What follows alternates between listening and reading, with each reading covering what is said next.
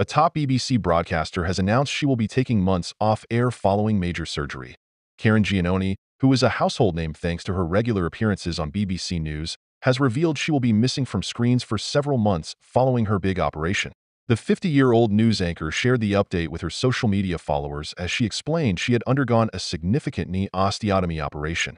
Taking to X, formerly known as Twitter, Karin uploaded a snap of herself, taken in a hospital bed with monitoring wires around her as she recovers from the surgery, the Mirror reports. She captioned the image, "I'm out of action for a couple of months after a knee osteotomy surgery, but very much looking forward to being back on air on at BBC News when I'm up and running again."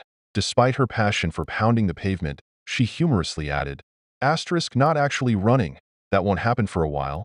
The news anchor has been flooded with messages of support and well wishes from fans and colleagues since announcing her poor health.